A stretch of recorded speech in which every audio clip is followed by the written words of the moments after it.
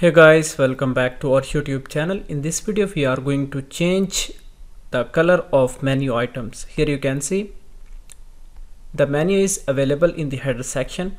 So now we can log in into our website.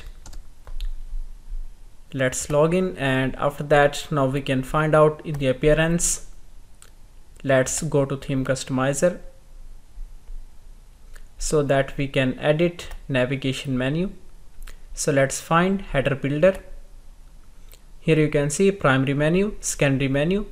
So let's click one of these. After that go to design tab, then scroll down.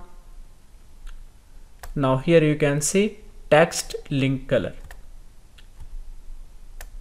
Now here you can see color is changing accordingly when we hover on the colors palette. So whatever color we want to select. Now here you can see hover color. When we mouse over on this menu item, here you can see color is changing. After that the third option is active color.